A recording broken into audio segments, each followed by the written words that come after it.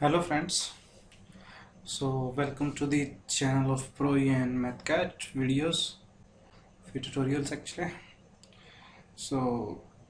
Today we're gonna see symbolic calculations in MathCAD. Symbolic calculation in MathCAD, we can define it as a very powerful tool to solve the equations. In every aspect of engineering applications, we're gonna need this symbolic toolbar. You can see the template here, symbolic toolbar. So various types of constants you can see here, like functions, modifiers, float. You're gonna need them all for different kind of operations according to requirement. Now let's see, we have a general quadratic equation, x square plus bx plus c, and you all know that what is the value of x, a, b and c. In that case you have a complicated equation. This is just a tutorial. So for those who do not know the answers of this type of equations, how to use the symbolic toolbar to solve this. Let you wanna find the value of x in this equation. So what you gonna do, go to symbolic tab in MathCAD and then variables and then solve. So here is the result, bingo. You just press the variable and then solve and you get your results. So now in case you have to find the value of c, then again table and solve, you get the value of c. If the value of 1, to find the value of b. So it can solve all type of equation. Now see, I wanna change a to 5. What happens? Nothing happens. The results are static.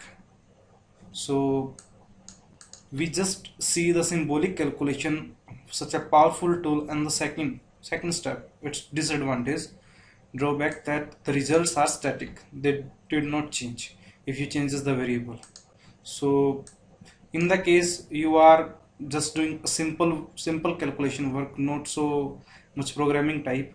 So for your good sake of word, you can use the symbolic because it is very fast.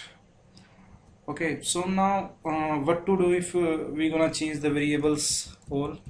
So like we have the same equation, so you can see here a symbolic keyword evaluation, but you're gonna need another cheese, and that thing is Control Shift and period. You have to press, again gonna see Control plus Shift and plus period. You have your keyboard, you're gonna see that here in your keyboard. Now again, so where we are, like here, now you have to type the keyword solve, then press what you want to find, x. That's it, and here your result. Oh sorry, remember the just Control Shift and period. It works the same as you see the symbolic calculation just before. Now in case you're gonna need c, just press c and your results. Now same, we have the same equation, same, everything is same. Now what is the different about this another tool, that is Control Shift function. So let we change this a 6, and you see all your answers are changes. Put this as equal to 5, and you wanna put this equal to -9. You have your results. So here the results are not static. You change the equation, the results gonna change. So this is basically made MathCAD so strong that it has a vast variety of functions that gonna make you wonder how these calculations are. The calculations are just so fast, and it is before you can see how these functions work. So this is just an introduction part to symbolic calculations. So stay tuned to the channel for more different types of videos to symbolic calculation. Thanks for watching. Hello friends, today we're gonna see solve function in MathCAD. In the previous tutorial we see the given and find function. So basically given and find function works for a linear set of equations and you have to find the value of variables. So in there you have to put the guess values and then given, then equations, and then find actually.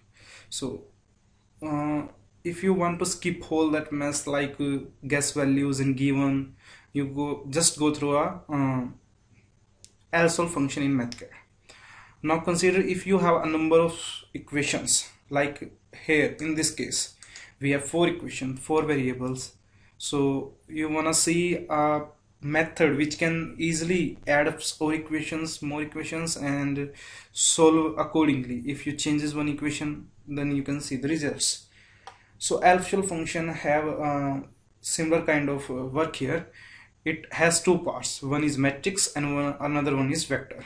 Matrix basically defines the coefficients of the variables like x, y, w and z. You just have to put the coefficients in the matrix form and all the constants like 5, 0, 9, 10, whatever it is, in the vector form. Now in this case we have a matrix form like this, and you can see here 4 equations and 4 variables. So you want to insert a 4 into 4 matrix. So 4, 4 and you get your matrix. Now just type the variable x first, then y, and then w0 and z1. You can press tab key to switch between the values, placeholders actually. So in second case,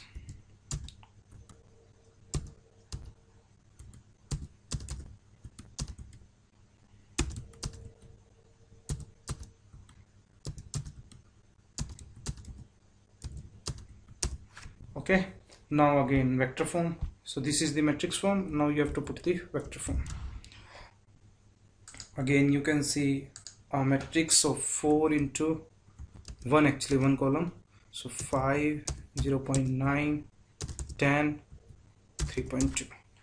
So now just simple, you have to type the solve function to see the results. Put paracenthesis m comma v, close the bracket, and that's it.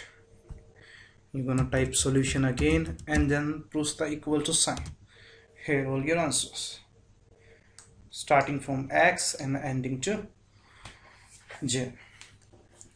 So where we can use the solve function, the basic need of this function.